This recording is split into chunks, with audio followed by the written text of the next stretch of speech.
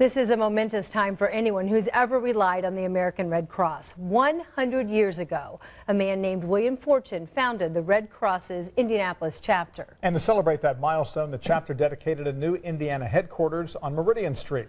Mayor Joe Hogsett joined the Red Cross leaders, faculty, and the community today, all at the new facility. The mayor talked about the safety training he got from the Red Cross when he was young. The new headquarters will serve 87 Indiana counties. We are 50% of the blood supply in the state of Indiana. We provide life-saving health and safety education, CPR, first aid. We respond to disasters domestically and internationally. We do 5 or 6 of those a night in Indiana, mostly home fires.